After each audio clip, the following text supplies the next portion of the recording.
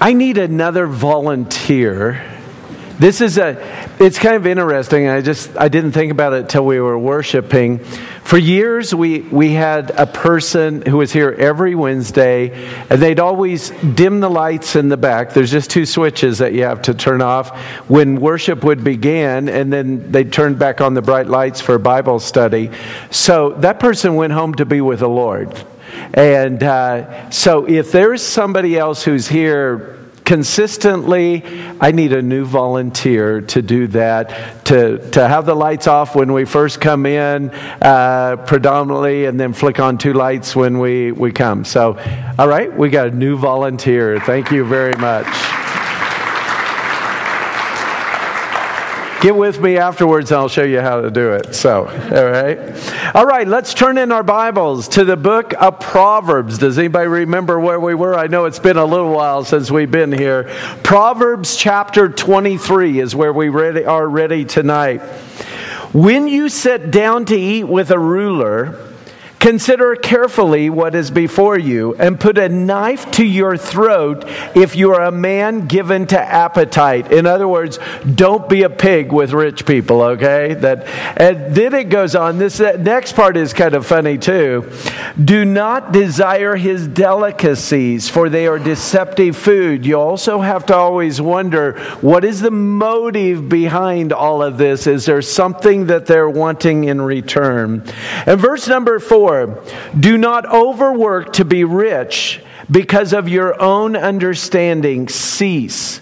Will you set your eyes on that which is not? For riches certainly make themselves wings. They fly away like an eagle towards heaven. You know, money talks, right? You know what it says most of the time? Goodbye. We studied this a little bit on Sunday. And again, when we look at the scriptures in Timothy, Paul writes in Timothy, but those who desire to be rich. That's 1 Timothy chapter 6, verse number 9. When you desire to be rich, if you love money, you will never have money enough. And in doing so, it says they fall into temptation and a snare and into many foolish and harmful lusts which drown men in destruction and perdition. If you saw any of the video clips from the Grammys on Sunday night, Katy Perry did a full-on, open, Illuminati, demonic, I mean, even the liberal media is calling it demonic. And it was absolutely amazing. You know what breaks my heart about her? Her dad's a pastor. I read something that he wrote. He said, please pray for my devil child. She's openly said that she's given her soul to Satan. And again, my friends, people do sell themselves. What is it going to profit you if you gain the whole world and lose or forfeit your soul? It goes on to say, in talking about money, where Paul's writing, this young pastor, he says, for the love of money, it's not money itself. Money is amoral. It doesn't matter. But it's the love of money is the root of all kinds of evil, for some have strayed from their faith in their greediness, and they have pierced themselves through with many sorrows. In verse number 17, it goes on to say that, or in verse number 17, command those who are rich in this present age not to be haughty nor trust in uncertain riches, but in the living God who gives us richly all things to enjoy. Riches are uncertain. If you have a lot of money involved in the stock market, you're probably a little bit concerned tonight because it took a big drop today and they're afraid that it's going to drop more. But again, what we have to understand, everything here, everything in this life is uncertain. And here's sort of the funny thing. Don't you think that more money would make you relax more? But you know what the reality is? Many times it works just the opposite. I remember when my first son was born, my mom flew out to California to be with us. My dad phoned up. Now, I hadn't talked to him. He phoned up, and we had just gotten home from the hospital, and here's how the conversation went. Hello, is Mom there? I said, yep, just a minute. Gave the phone to my mom, and he was worried about some financial deal, and then hung up. No, is the baby alive? Are you guys alive? And you see, rather than it bringing some sort of peace, it was a worry that was there. And again, money's not bad. That's not what I'm saying. But if you have the love of money, it's like drinking salt water. You'll never be satisfied. You'll never ever get enough of it in your life. And it doesn't matter how much you have, it won't give you peace. And it's uncertain riches, and they're going to fly away anyway. That's what this scripture out of the book of Proverbs declares. Now, the scripture goes on to say this. I like this one. Don't eat the bread of a miser. Okay, you get invited over to stingy people, don't take anything from them. They're not going to like it.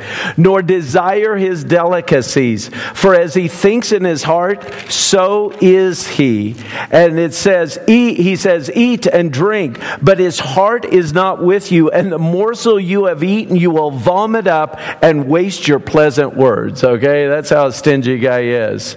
Now, in verse number 9, do not speak in the hearing of a fool, for he will despise the wisdom of your words. If I've learned anything through my life, it's this: I don't give my opinion unless people really want it.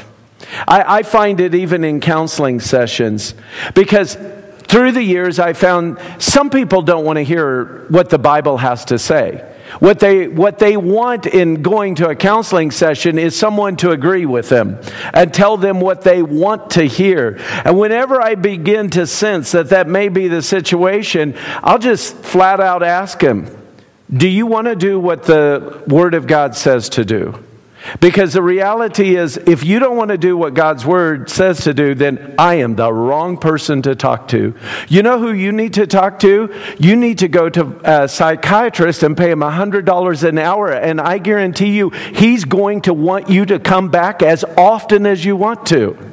But if you don't want to hear the Word of God and say, this is what the Bible says, and this is what I'm going to do, then I'm not your guy. And I've learned, there's no point in me giving an opinion to anybody who doesn't want my opinion. So, just keep your opinions to yourself unless people really desire it. That's what it says. Don't speak in the hearing of a fool. He will despise the wisdom of your words. Do not remove the ancient landmark, nor enter the field of the fatherless. Again, I was a farmer, so I understand this. The farmlands, especially in Israel, is still this way today. You can see some of the ancient boundaries over there. You can still see some of the walls that were built, in Bible times, they're still there. So it's saying, don't move the ancient boundaries. Now, my friends, we still have boundaries here. If you go out in the corner of the street over here, you know what you're going to find? You're going to find a survey marker. And if you go in the corner of this street, you're going to find a survey marker. And the country has been lined out that way. But in the ancient world, it wasn't that way. There were just rocks. This is the boundary rock. And basically what it's saying, don't go moving it. And don't take advantage of someone who's fatherless, because the Lord's going to see. For their Redeemer, in verse number 11, is mighty, and he will plead their cause against you. Now, verse number 12 is telling us we always have to be willing to listen. We always have to be willing to learn. Obviously, that's why you're here tonight, right? We never get to the point in life where we shouldn't desire to learn what God's Word says. So it says, apply your heart to instruction and your ears to words of knowledge. Do not withhold correction from a child, for if you beat him with a rod, he will not die. You shall beat him with a rod and deliver his soul from hell. Now, my friends, in the New Testament, we're told in the book of Ephesians, in chapter 6, children, obey your parents in the Lord, for this is right. Honor your father and mother, which is the first commandment with a promise, that it may be well with you and that you may live long on the earth. Another translation of that is, I brought you into this world and I'll take you out. It goes on to say, And you, fathers, do not provoke your children to wrath, but bring them up in the training and the admonition of the Lord. We live in a very difficult day because the Bible does not in any way advocate beating a child to the point that there's going to be blood and bruises and that. That's not at all what the Scripture teaches. Again, we have to look at the entirety of the Scripture. But unfortunately, we live in a day and age now where that pendulum has swung so much to the other side that it's hard for parents to discipline children. Because they're told when they go off to school, to report their parents and those types of things. And CPS coming in, and I've seen it happen with good families where there really wasn't anything wrong, but some overzealous person. And again, the Board of Education to the seat of learning, it didn't destroy my life. Now, again, there's no place for losing control and beating a child. And again, it was those examples that gave rise to the laws that we have. I actually feel sorry for parents because it's a difficult situation. When we were raising our kids, Dobson came out and he said, you shouldn't spank a child with your hand. Use your hands for loving. And he suggested a wooden spoon because it'd be hard to kill a child with a wooden spoon, And it even if you lost control a little bit, if you were just spanking them on the body, you couldn't hurt them. Just a flimsy little wooden spoon. But today it's an altogether different thing. But here's the thing. Kids do need to know there's a consequence to doing wrong. That's what's been lost. And thus, now we have an entire generation of kids who are out of control. And again, there's a wisdom and a balance at the Word of God. But again, we live in a very, very difficult thing, and I feel sorry for parents today in raising their kids. There's other ways to discipline, obviously. The Lord wants you to be compassionate. The Bible says in the book of Ephesians, fathers, don't provoke your children. There's never a place for a parent to be out of control. And I know there were a few times that I provoked my kids. And again, there's a balance and a wisdom that is laid out in the Scripture. It goes on. Now here's the soft side. My son, if your heart is wise, my heart will rejoice. I myself. Yes, my inmost being will rejoice when your lips speak right things. Now, I do have to say something. It's way better being a grandparent than a parent. You want candy? No problem. Have all you want. Does it matter that it's dinner time? No. Have all you want. And when you get home, climb the walls for your parents, There is a bit of sweet revenge over it, I remember one of my kids put on Facebook, has anybody seen the book on raising teenagers? I texted him personally and I said, the last time I saw it, you were eating it. And so there becomes this this is kind of fun. Let's pull up a chair and watch. But there is a wonderful place of being a grandparent. And the other thing that you realize, as parents, sometimes you get so excited over things. And it's don't get excited over this. There's bigger things than this coming in your life, Just relax here. All right, it goes on in verse 17. Do not let your heart envy sinners. Well, sometimes you look at the rich and famous, and you just go, oh man, wouldn't it be nice to live like that? This is actually going to be a scripture we're going to be seeing a bunch tonight. But in the fear of the Lord, continue all day long. For surely there is a hereafter, and your hope will not be cut off. Hear, my son, and be wise, and guide your heart in the way. Do not mix with winebibbers or with gluttonous eaters of meat. For the drunkard and a glutton will come to poverty, and drowsiness will clothe a man with rags. Listen to your father who begot you, and do not despise your mother when she is old. Buy the truth and do not sell it. Also wisdom and instruction and understanding. The father of the righteous will greatly rejoice, and he who begets a wise child will delight in him. Let your father and your mother be glad. let her who bore you rejoice. It's a wonderful thing to raise up and be a child that your parents can be proud of. I think it's a call of God upon every single one of us that we live our life in that way. The scripture goes on, my son, give me your heart, and let your eyes observe my ways. For a harlot is a deep pit, and a seductress is a narrow well. She also lies in wait for a victim and increases the unfaithful among men. Every once in a while you'll see this on the news. Someone will fall in a narrow well. The problem with a narrow well as they fall down there, they're stuck. There's nothing they can do. There's no wiggle room. You can't get out of the situation. A deep pit is the same way. You fall into it, and how are you going to be able to get out of it? And this is what the Bible says. This is what adultery is. This is what a harlot is. And again, my friends, we have to remember what the Word of God lays out. How's that all begin? How does an affair or adultery begin? It doesn't begin by jumping in bed. It begins with an emotional relationship where that sweet thing at work laughs at all your jokes. Your wife thinks you're stupid, but she's just, you're so funny. And, you know, the Bible describes it as an ox going to the slaughter. And men are just dumb. Ooh, well, let me tell you more. And what ends up happening is an emotional relationship ends up taking place there. And my friends, I want to tell you something.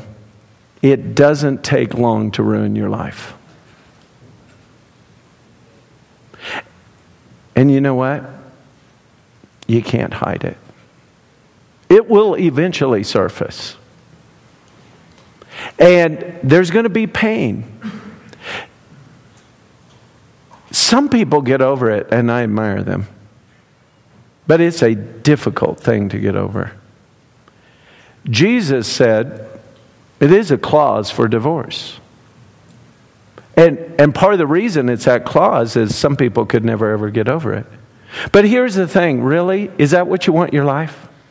You want to throw away everything in your life for that? And so that's why that warning comes all the way through the Proverbs. It comes through scriptures and all other places. And everybody has to guard themselves so that they never get in a situation that emotional relationship ends up taking place. Does that make sense? The next part. Who has woe? Who has sorrow? Who has contentions? Who has complaints? Who has wounds without cause? Who has redness of eyes? Those that linger long at the wine. Those who go in search of mixed wine. Do not look at wine when it is red, when it sparkles in the cup, when it swirls around smoothly, and at last it bites like a serpent. It stings like a viper. Your eyes will see strange things, and your heart will utter perverse things. And yes, you will be like the one who lies down in the midst of the sea, or like the one who lies at the top of the mast, saying, they have struck me, but I was not hurt. They have beaten me, but I did not feel it. When shall I awake that I may seek another drink? 1 in 9 people who take the first drink will never be able to stop. And you see, my friends, you have no idea whether that's you or not. Your kids have no idea whether it's them or not. And my friends, it doesn't take long, and I'm be willing to say everyone in this room at some point in their life was affected by somebody who was addicted to drug or alcohol. And when that's the case, this is the description of it. You know, it says, who has woe, who has sorrows, who has complaints, who has wounds without cause. My dad was an alcoholic. Now, I'll tell you a few things about my dad. Everybody loved my dad. My dad was the life of the party. Hardly anybody ever saw the side of my dad that I'm going to talk about.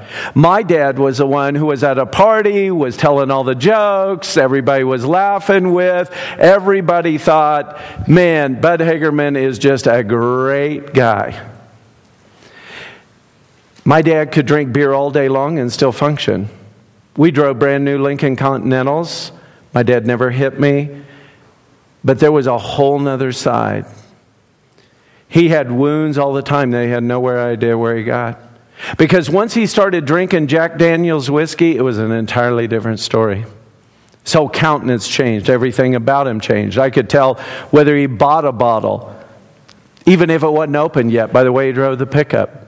Not that he was drunk. I could just tell by his countenance. And here's the thing. He wrecked more cars and pickups than most people own in 2 lifetimes. Fortunately, we lived out in the middle of nowhere and he never ran into anybody. But he would literally, from one ditch to the other ditch, to the other ditch, to the other ditch, get stumbling drunk. I didn't realize it until I was about 13 years old.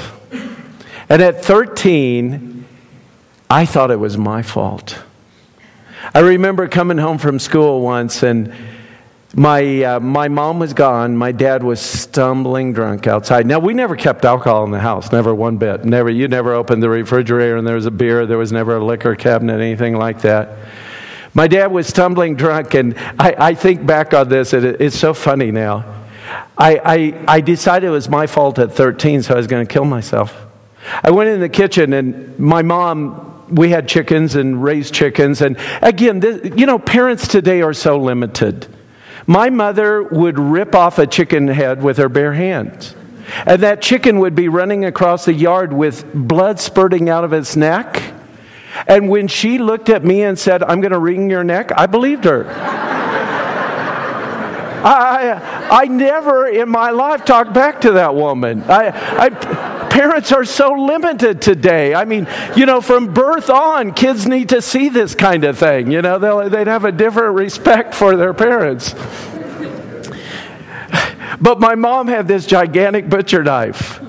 And I still remember, I opened the door, I had the butcher knife ready to plunge it into my belly. It's funny now. You know why I didn't? I thought, this is going to hurt. Now, I'll tell you how God saved me, though. 20 feet away was 5 rifles and 3 pistols all unlocked and loaded. But God just preserved me. But here's the deal. I poured out $10,000 worth of Jack Daniel's whiskey. There was never one time my dad ever told me not to do that. There was never one time that I got in trouble for it. You know why? I don't think he wanted to drink. But the drink had him. And I can remember as a kid going, I'm never going to be that way. I'm never going to be a dad that my kids have to be ashamed to come home. And aren't going to want to bring their friends for fear that I'm stumbling drunk. Well, the last verse of this, it says, "When shall I awake that I may seek another drink?" Now, I wasn't a Christian at this time. And I still drank, and I got involved in drugs somewhat. But I never got very involved in it because I never wanted to be out of control. But I remember one time, and it was about 6 months before I got saved. I'd partied all night long. I was going to college. I had an 8 o'clock class. My buddy and I, who had drank all night long, were sitting outside the college class, and we still had beer in the back seat, and we both popped a can of Coors. And I remember when I put it to my lips at 8 o'clock in the morning, there was an overwhelming thought I had become my father. Changed my life. 6 months later, I asked Jesus into my heart. My friends, I want you to know something. Drunkenness is always a sin. The very first drunk in the Bible is, do you remember it? We just studied it. Who was it? Noah, and it was a sordid tale of what ends up going on there.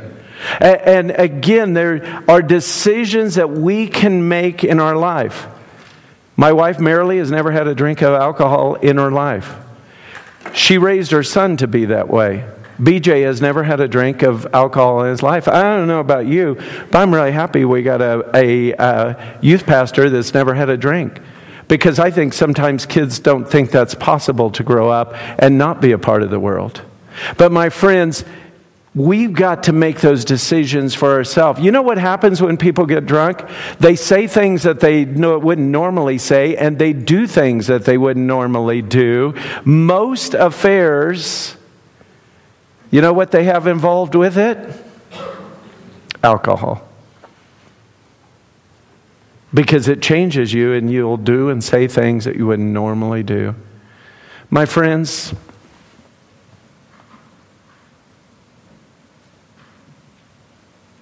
you want your kids to grow up and be afraid to bring their friends home? That's why we can't live that way. We got to eradicate it out of our life. Okay? Chapter 24.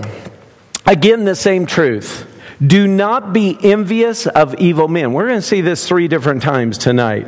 Do not be envious of evil men, nor desire to be with them. For their heart devises violence, and their lips talk of troublemaking. Now, verse number 3 is a great scripture for building Christian families. Through wisdom is a house built, and by understanding it is established. And by knowledge the rooms are filled with precious and pleasant riches.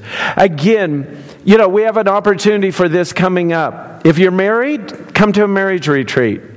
If you got grown kids, maybe pay for your grown kids to come to the marriage retreat if they're married. And as we look at this, we got to see we've got to grow in knowledge in every way. And as we grow in knowledge, we can live a better life. We can have a better family. We can do what the Lord desires us to do. The Bible says, my people perish for a lack of knowledge. And when we simply desire, Lord, I want your truth in my home. I want your truth in my family. It changes everything. I was talking with one of our teachers today, and there's a Disney show, and I'm sorry, I forget which one it is, but it's basically shooting at the ages of 5 to 13, and it's one of the kids shows that she said she let her kids watch on Disney. Well, I forget, I think it was this week she told me, on that show, 2 lesbian moms. And it was like just trying to indoctrinate the kids again. And it was like, you know, we try to tell them the truth. And we have to understand. That's why, you know, again, your kids need all of Jesus that they can get in every way, shape, and form.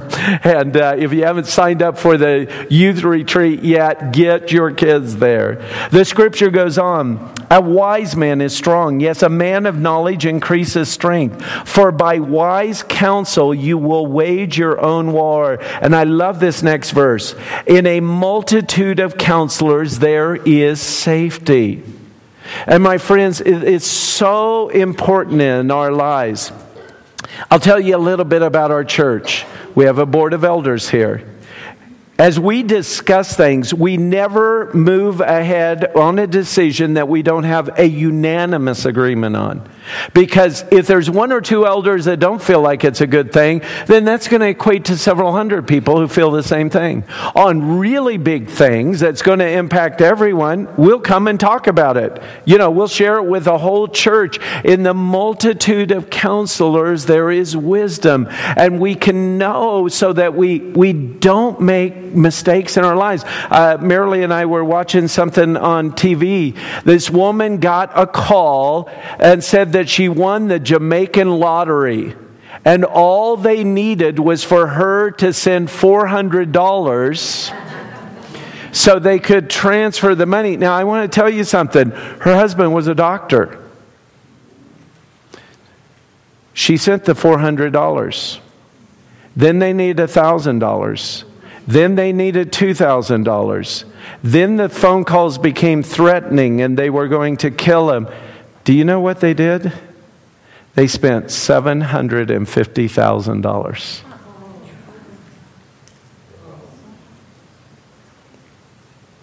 If they would have asked a few people, I don't know about you, but I have friends in Nigeria that write me every week and tell me that someone wants to give me $5 million in Nigeria if I'll just give them my banking information.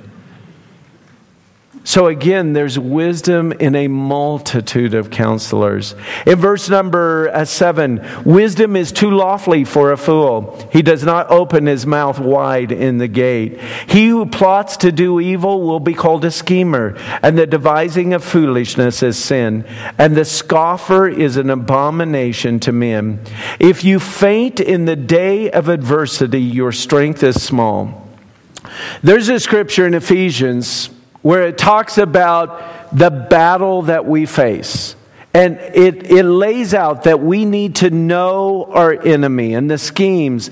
It lays out that we do not battle against flesh and blood. It's one of the things that we've been going through on Wednesday nights. And last week, the video that we had was all a part of that. We need to know that we do not battle against flesh and blood. But there are powers and principalities, and we're going to face spiritual battles. And it goes on in Ephesians to say this: when you have done everything that you can do to stand. What are you to do? Stand. When we have done everything that we can do to stand, what? Stand therefore. Now we have to understand something. The tactic of the enemy is to discourage us. Discourage us to the point that we want to quit. Discourage us to the point where we want to turn tail and run. And again, when you look at the full armor of God, there's nothing for the back, is there? So if we turn tail and run, we don't have defenses. So what do we have to do when we've done everything that we can do to stand? Stand. Do you realize all we have to do is show up? We show up and God gives the victory. I cannot tell you in my life how many times my life has felt like this. I'm standing on the seashore and there is a tsunami coming. And I'm looking at it going, this one's going to get me. This is it. This is going to be the end one. And the next thing I know, it's past. I'm wet a little bit. You go, no, you're a lot wet. But I'm still standing there. And you know what? It didn't destroy me. Now I have to tell you, there's another tsunami coming. There will always be. But we have to understand, in the day of adversity, we just got to stand. All we have to do is show up.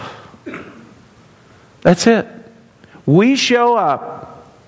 The Lord promises, I'm going to give you the victory. You stand firm. So if you faint in the day of adversity, your strength is small.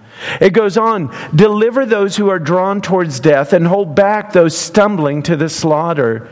If you say, surely we did not know this, does not he who weighs a heart consider it? He who keeps your soul, does he not know it? Will he not render to each man according to his deeds? The Lord knows all things. First of all, we can't hide anything from God. Do y'all realize that? The only way that we get over the hidden sins in our life is what? Confessing our sin. If we confess our sin, He's faithful and just to forgive us. But here the scripture says, we got to be those ones that are out there rescuing the perishing. And we can't use the excuse, well, I didn't know. When we do know. It's a different thing if we really didn't know. I'm going to tell a story on Merrily and embarrass her a little bit. She's going, what are you telling? Merrily and I saw a boy walking. And this boy looked so sad. And his countenance was just like overwhelmingly sad. And I forget, we had to be somewhere, we drove by. And we talked about him. And we just said, you know, how hard it must be for him that he looked so sad. And unbeknownst to me, Merrily said to the Lord, if I ever see that boy again, I'm going to stop. Well, she saw him again. She stopped. And she gave him her card. And she said, I just want to tell you something. Jesus loves you. And God has a special plan for your life. And He loves you so much. And she said, here, I want to give you $20. And he said, no, I don't need any money. I'm rich. But we were talking later. Who knows? Maybe that boy was thinking about, I'm going to go home and commit suicide. We never know what's going on in a person's heart or life. But when we have the opportunity and the Lord speaks to our hearts, let's follow through with it. Let's actually do it. And that's basically what the scripture here is saying. In verse 13, my son, eat honey because it is good, and the honeycomb which is sweet to your taste. So shall the knowledge of wisdom be to your soul. If you have found it, there is a prospect, and your hope will not be cut off. Do not lie in wait, O wicked man, against the dwelling of the right. Don't worry, that's my phone. But it's not actually in my possession, so I'll blame my wife. She's the one that was holding it. I saw it. It was in your hand. So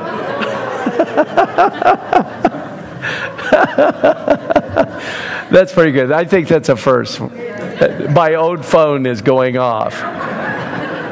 Do not plunder his resting place, for a righteous man may fall 7 times and rise again, but the wicked shall fall by calamity. This is an important thing.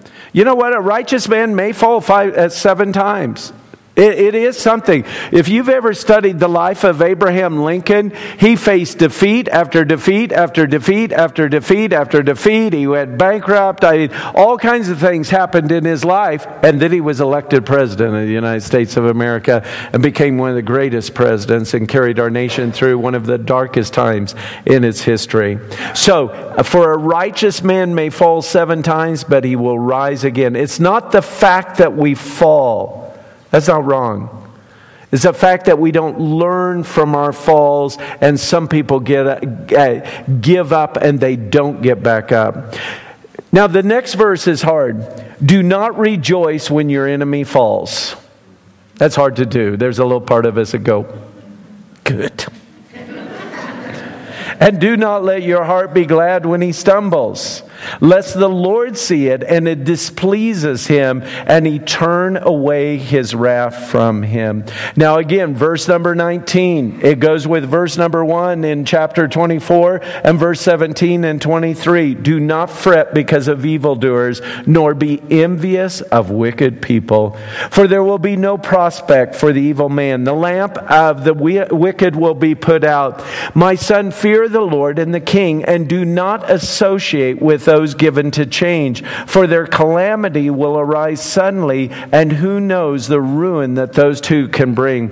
The Bible tells us in the book of James, chapter 1, it says, if any of you lacks wisdom, let him ask of God, who gives to all liberally and without reproach, and it will be given to him.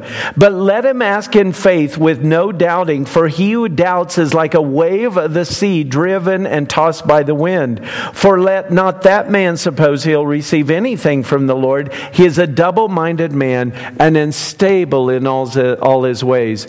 We need to step forward. And when God speaks to our hearts, we need to go through with it.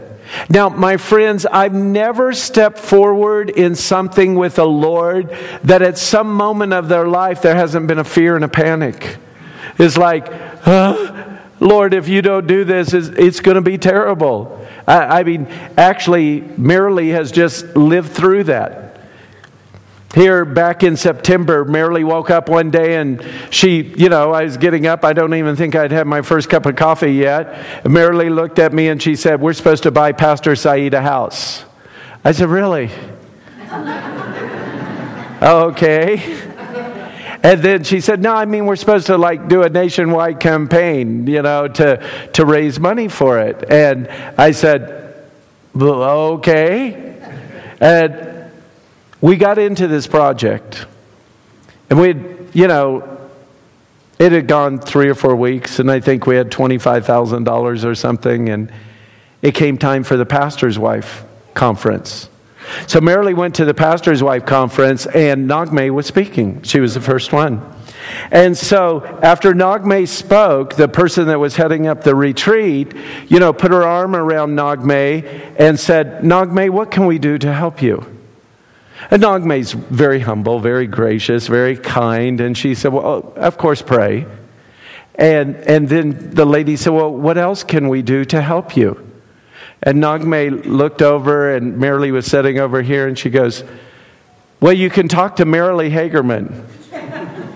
And the person sitting beside Marilee said, you need to get up there. You need to share what you're doing. Now, Marilee always looks nice, doesn't she? Okay. Marilee was wearing high heels that hurt her feet, and she had taken her shoes off. And they were the kind that you had to strap on. And she knew that if she went down to strap her shoes on, that the moment was going to pass. And so they said, go up barefoot.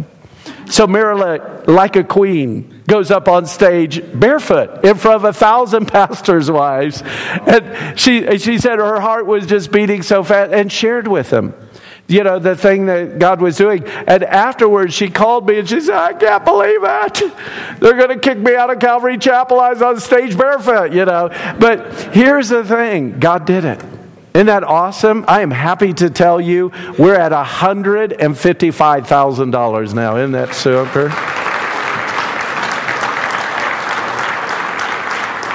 But you got to keep going forward.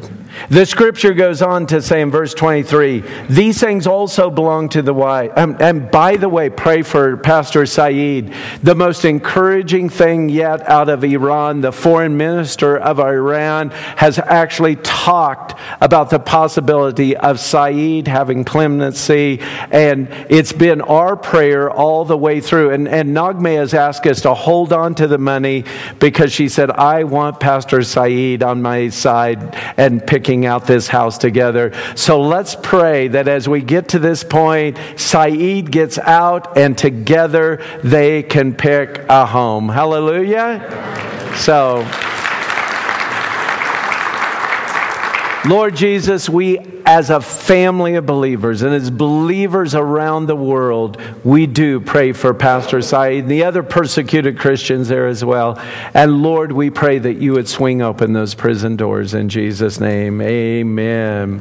Verse 23, these things also belong to the wise. It is not good to show partiality in judgment. He who says to the wicked, you are righteous, him the people will curse. Nations will abhor him. And those who rebuke the wicked will have delight, and a good blessing will come upon them. He who gives a right answer kisses the lips. Prepare your outside work. Make it fit for yourself in the field, and afterwards build your house. Do not be a witness against your neighbor without cause. For would you deceive with your lips? Do not say, I will do to him just as he has done to me. I will render to the man according to his work. I went by the field of the slothful, and by the vineyard of a man devoid of understanding. And there it was, all overgrown with thorns. Its surface was covered with needles. Its stone wall was broken down. When I saw it, I considered it well, and I looked on it and received instruction. A little sleep, a little slumber, a little folding of the hands to rest. And so your poverty will come like a prowler, and your want like an armed man. Growing up on the farm, I actually saw people who were lazy farmers. When it came time for the crops, they didn't have good crops to begin with. They weren't ready to harvest their crops, and they barely eked out an existence. I want to tell you something. In the Bible, God always calls busy people. He always calls people who are doing something within the ministry, and it's one of the things that makes our Bible college unique, because just knowledge puffs up. And so many places, kids go off and they study and they learn things in books and they just sit around and have debates, and at the end of the day, they don't do anything with it. It hasn't really prepared them for real ministry. They're living in a delusion of what it's going to be. But here, our Bible college students work, and they work hard, and their schedules are very demanding. You know why? Because that's the reality of ministry. And that's why when people go on and they go out and start ministries, they do them. You know, Chris and Lydia up in Tooele, when they went there, they had church in their house. 3 times a week, they had their house full of people. All right? Plus, they had people living with them for 8 months. Everything that was done, whether it was a potluck or whatever, was in their home. When they got their facility, guess what? Every single night they were working on it. Every single Saturday, they physically were doing it and working on it. They were setting up the chairs. They were cleaning up, cleaning the bathroom. They're still doing all of that stuff. And there's more people now. But here's the reality. If you're lazy, it's never going to happen. And within the ministry, there's no place for lazy people. But in practicality of life, it is exactly the same way. This is saying, hey, you know what? You want to be lazy, your poverty will come to you like a prowler, and your want like an armed man. Chapter 25. These also are the Proverbs of Solomon, which the men of Hezekiah, king of Judah, copied. Now, I love the story of Hezekiah. We read about it in 2 Kings chapter 18, also in 2 Chronicles chapter 29. And it was a time of national revival in Israel. If you were to look at Israel's history, here's what it would be like: a roller coaster. Okay, that's Israel's history. And when things started going good, Israel fell away from the Lord. When they went into bondage or times of terrible trouble, then they called out to the Lord. The Lord helped them. When things got better, they fell away from the Lord and they went back into bondage. Is that your life? If you were to chart your Christian life, what does it look like? Is it a roller coaster?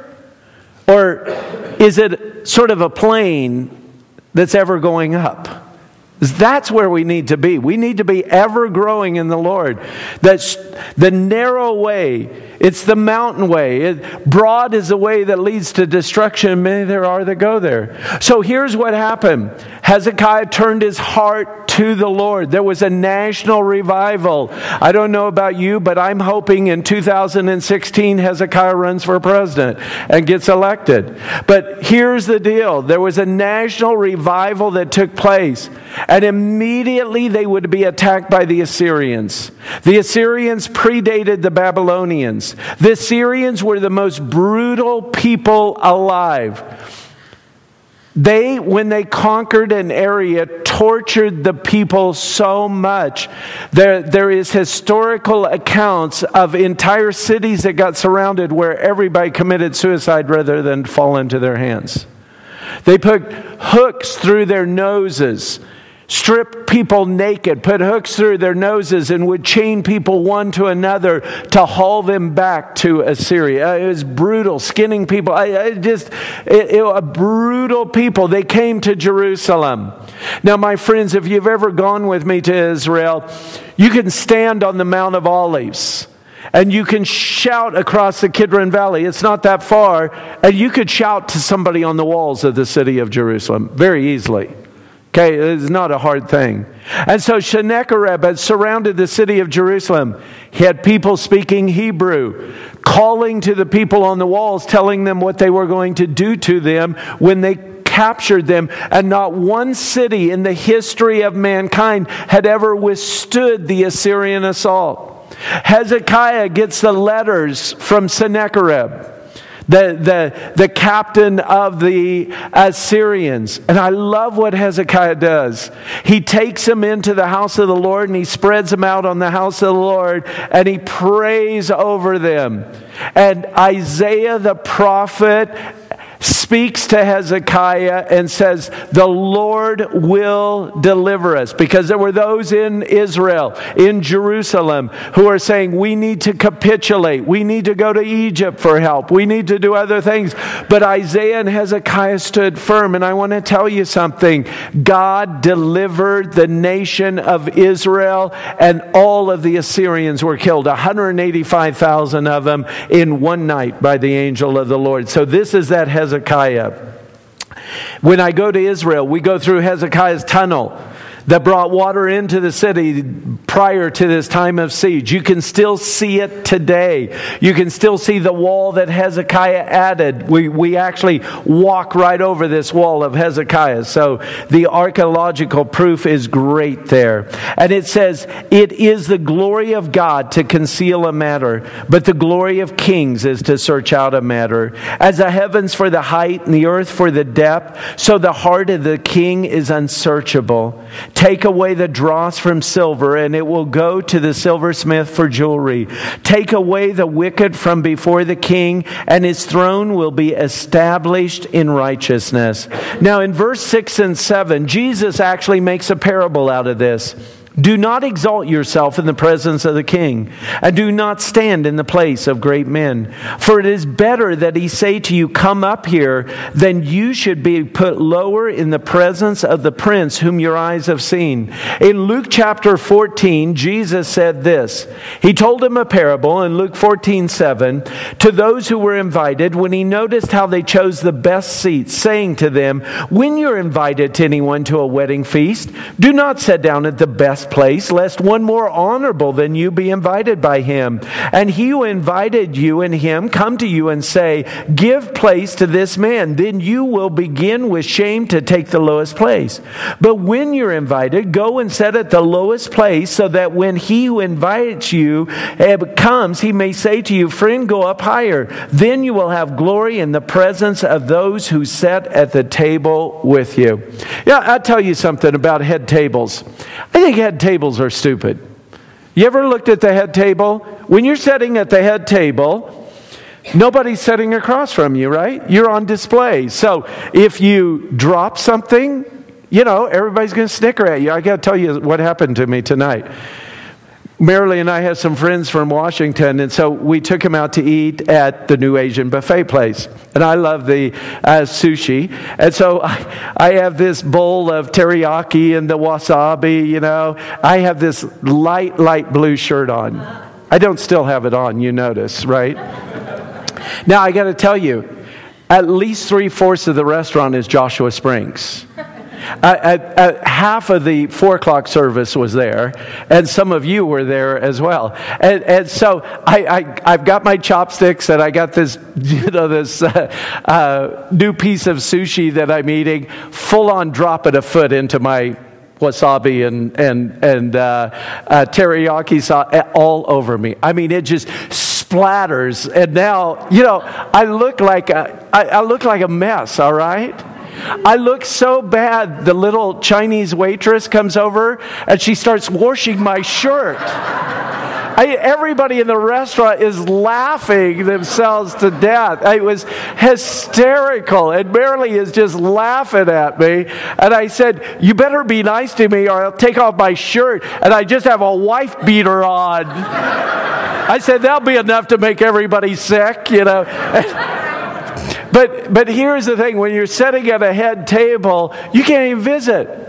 And you look out at everyone else at the wedding reception sitting around the round tables, and they're all laughing and having fun. So as far as I'm concerned, don't ever set me at a head table. I'd far rather be sitting with people and laughing and having fun.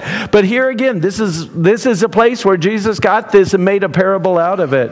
In verse number 8, do not go hastily to court, for what will you do in the end when your neighbor has put you to shame?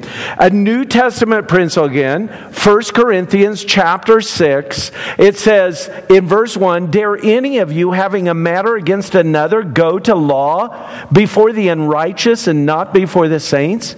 Do you not know that the saints will judge the world, and that the world will be judged by you? Are you unworthy to judge in the smallest matters?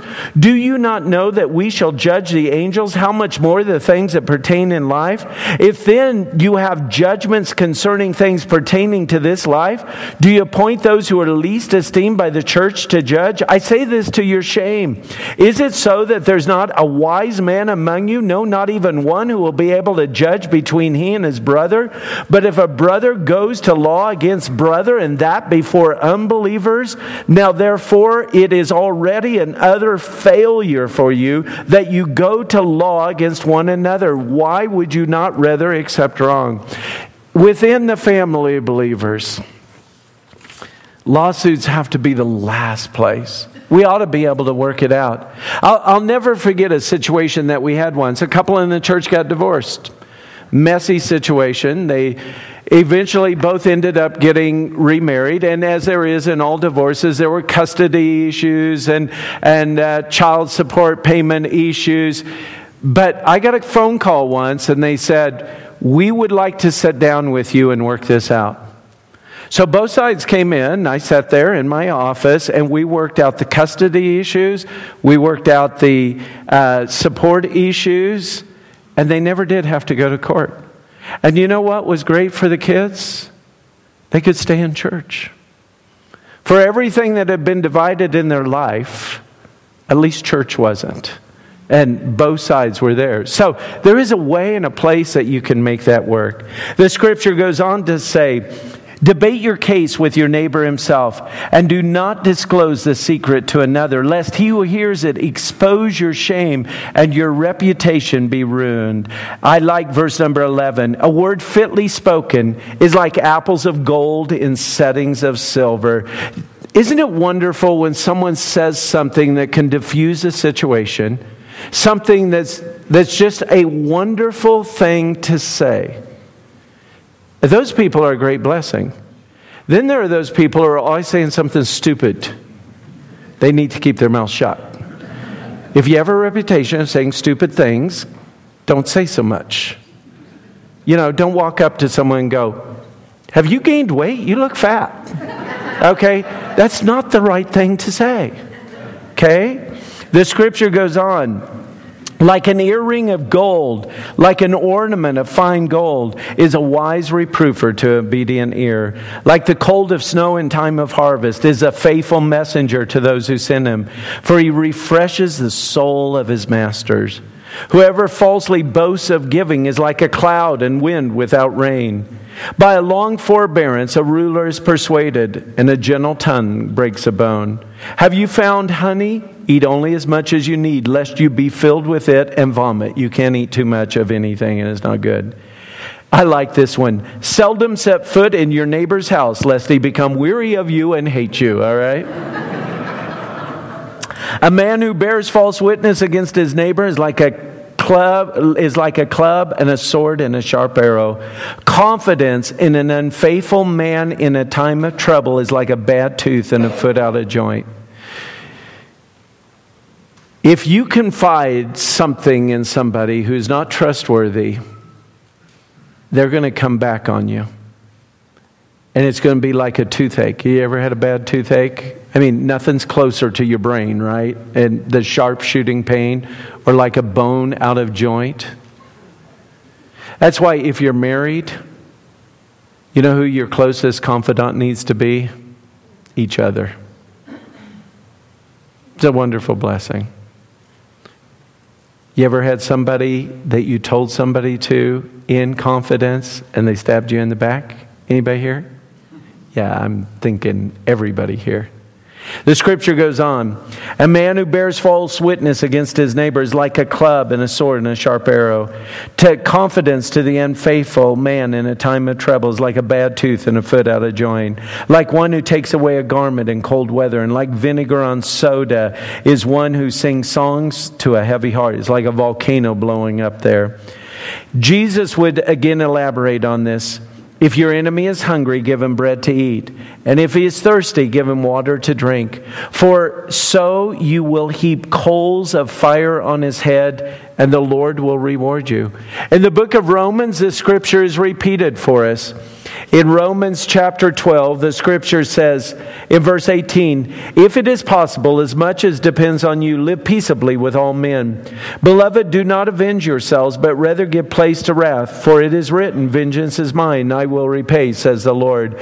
Therefore, if your enemy hungers, feed him. If he thirsts, give him a drink. For in so doing, you will heap coals of fire on his head. Do not be overcome by evil, but overcome evil with good. My friends, I want to tell you something. It doesn't do you any good to have a bitterness against somebody. Because that bitterness isn't going to hurt them, but it will destroy your life. It will destroy your spouse's life. It will destroy your kids' life, and it will destroy those who are closest to you. But the person that you're bitter against, they're probably sleeping like a baby. It's not touching them at all. The Bible's clear on this. And here's the thing. When we're kind to people, even our enemies, you know what the Bible says? It's like heaping coals on their head. Now it's upon them. A powerful lesson for us. Verse 23. The north brings forth rain, and a backbiting tongue and angry countenance. This guy must have been having trouble with his wife. It's better to dwell in the corner of a housetop than a house shared with a contentious woman.